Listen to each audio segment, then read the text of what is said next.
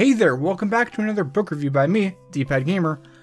So, in this one, we'll be talking about 11/22/63 by Stephen King, which is a massive novel. It's not actually the only book I was reading in between now and the last review, because I actually was trying to read The Devil in the White City, as well as, after I dropped that one, The Invisible Man by H.G. Wells. They were both really boring and really hard to read. So I sort of just didn't read anything for a bit, but I read this one. It is almost 900 pages. It was a massive book that felt like it went on forever, but in a good way. There will be spoilers, by the way. So this book I thought was really, really good. I tried watching the Hulu series, and I still might, because I got about 2 or 3 episodes into that. But the changes they made they're not really gelling for me. The ending of the book wasn't very up to my liking. Some of the bits dragged on, but maybe that was the point of them. But ultimately, I liked the book. I liked the main character. It took time to sort of get used to him, because he's not like a bad character or anything, but he described himself as being almost, he's not closed off, he's not emotionless.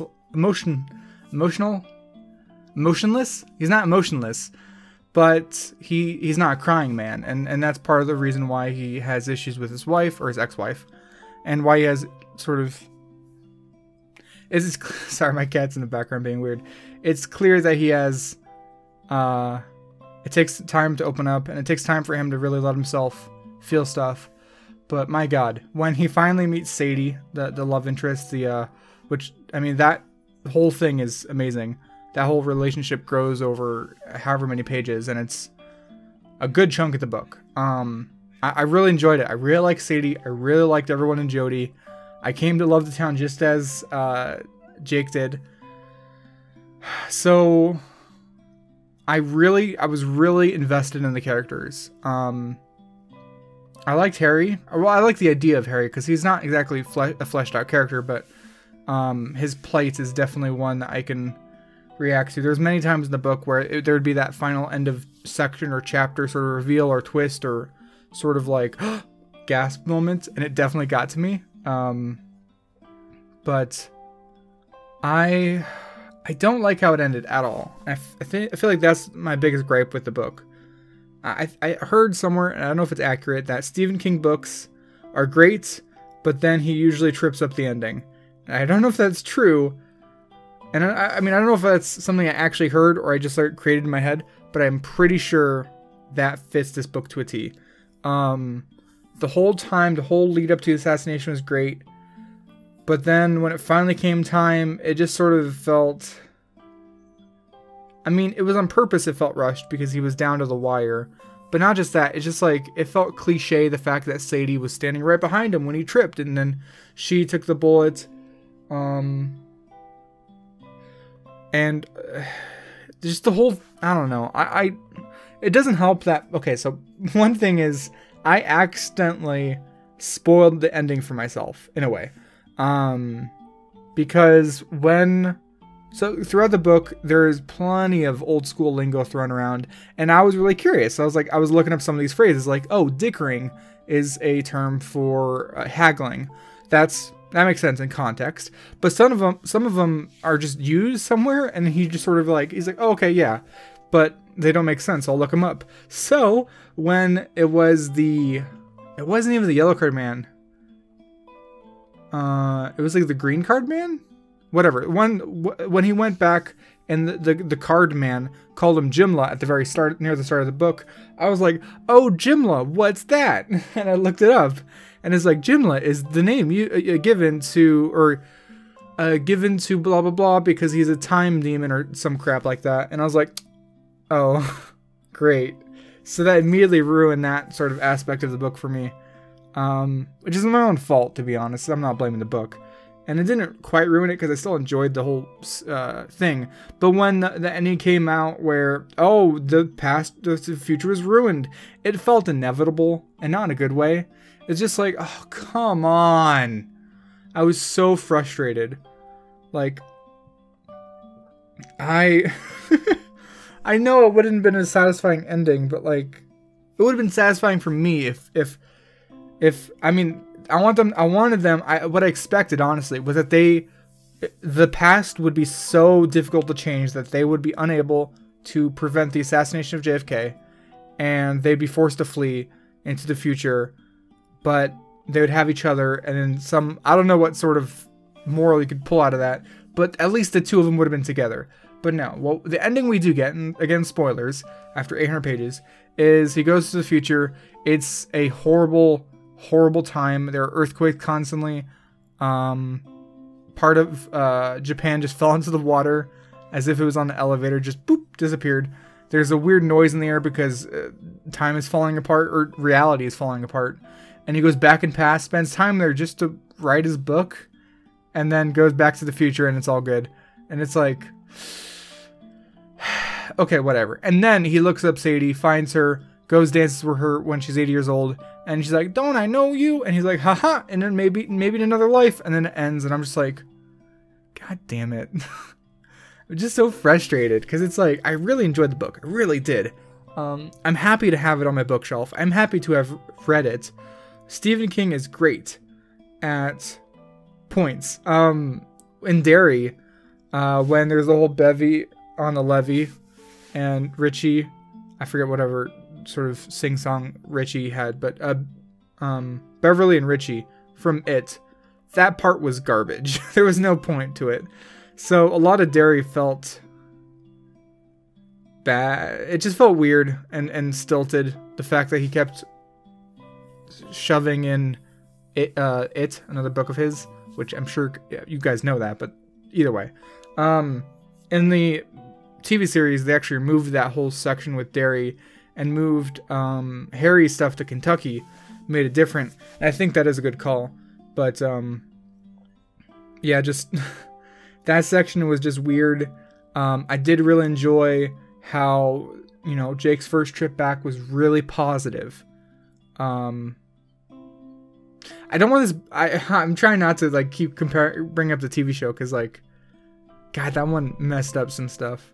Anyways, I really liked the concept of. I like time travel stuff. Okay, I'll go there.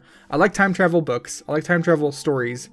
So when I had heard of this one way back when, I think from hearing about the TV show, I was like, oh, that's really cool. I'll try to read that eventually. And I saw a Reddit post like some weeks back of like someone saying, oh, I just finished reading 11/22/63 and it was amazing. So I bookmarked that just so I could see that headline. And next time I was at this bookstore, I picked it up. I also picked up another Stephen King novel, which we'll talk about maybe in the next video or so. And then some other random sci-fi. But the time travel aspect was really good because it's a unique concept. Time portals aren't really new, but having a time portal in a fixed location that has a fixed place and time that's a good concept. But then the fact that it's seemingly, it's not actually, but seemingly the first time every time, I thought that was really good, and I bought into it. And I was like, this is really interesting. So, but that concept obviously has flaws. So when it comes time that the whole yellow card men, or the card men,